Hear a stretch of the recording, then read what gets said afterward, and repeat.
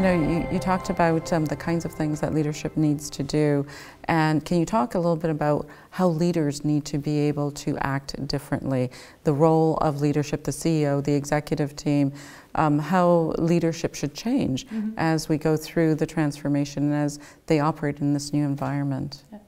So maybe to put it a bit in a broader picture, for me, it's not only the leader. The leader is super important, but it's more than the leader. And maybe just to give the full picture. So on the one hand side, I think you need to think about the structure, because if you have the wrong structure, you can have the best leader, but you will not be successful. And therefore, it's important that you separate this new world from the old world, and that you make sure that they have the freedom, that they have the autonomy to really thrive and to do whatever they want. So. And just basic things that they have, like can use a different IT system than the core organization is using, that they can use different employment contracts than the core organization is using, because they need to have more flexibility, different incentive schemes, etc. So that's the whole structural part. And then also you need to set up the processes to make sure that everyone is heard in the organization, and like corporate accelerators, but in a good way. So to make sure that even the intern that just started a couple of months ago, if he has a great or she has a great idea, that there's a way that those ideas are kind of channeled upwards to the top management. And what a lot of companies do, and then this is linked to leadership, that the top management team really takes the time to listen to those pitches. And one guy, it's also someone I really admire in terms of his leadership skills. So he really travels around the world and listens to the pitches of everyone in the organization.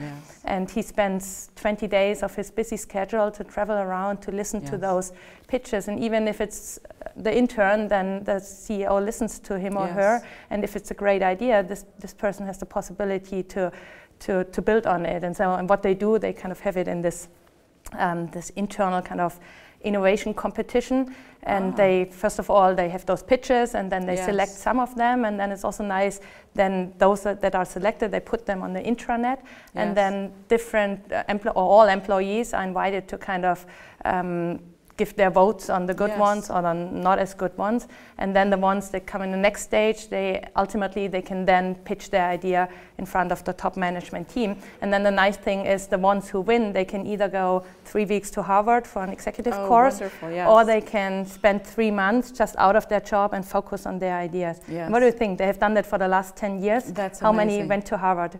What do you think? 0. Oh, God. No. Nobody went to Harvard because they are so inspired. They all wanted to continue their because their it's idea. their baby, That's it's their thing, and they want to push that forward. And that's for me great leadership, coming to your question. So making sure that you inspire the people, making sure that you empower them, that they drive it, because you need the people to drive this transformation and also to drive this ecosystem. And only if you're a great leader, then you are able to make that happen. Yes, creating the environment to be able to ensure that there is engagement, that it's fun even. It's fun, you know, what you just talked about, you know, it creates a sense of excitement that no matter where I am in the organization, no matter what my role is, I can.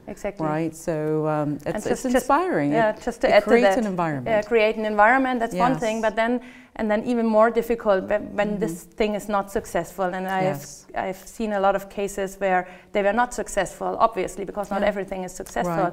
But then it's also critical that the leader steps in and that the leader makes sure, okay, if my team is, or if this great project is not successful because either it's too early or whatever the reasons are, so that the leader makes sure that all those different people that are working on this project and that were so inspired, that they see that somebody cares about them, that they have a future in the organization. And for me, it's safe. Exactly, it's a safe. And for me, the great leaders are those that really go last. So to mean that they really look for new jobs for those people that ventured into those new projects. And if they were not successful, the leader has the responsibility to make sure that they have a career afterwards. That they are not the guys, well, you failed, and well, I don't want to have you on my team because you were not successful with this project.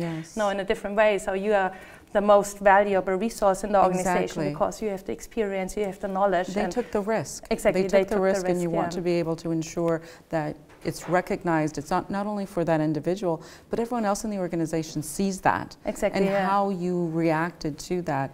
And that creates even more engagement of the organization to say, I can take risks too. Exactly, but it's still a difficult thing in a lot of yes. organizations, especially in the big organizations, because yes. your career were basically based on successes, and now if you are not successful, what does it mean for your career? And that's again leadership, that the leaders Absolutely. make sure that those people are protected and that they are kind of still can make their yes. career in the organization.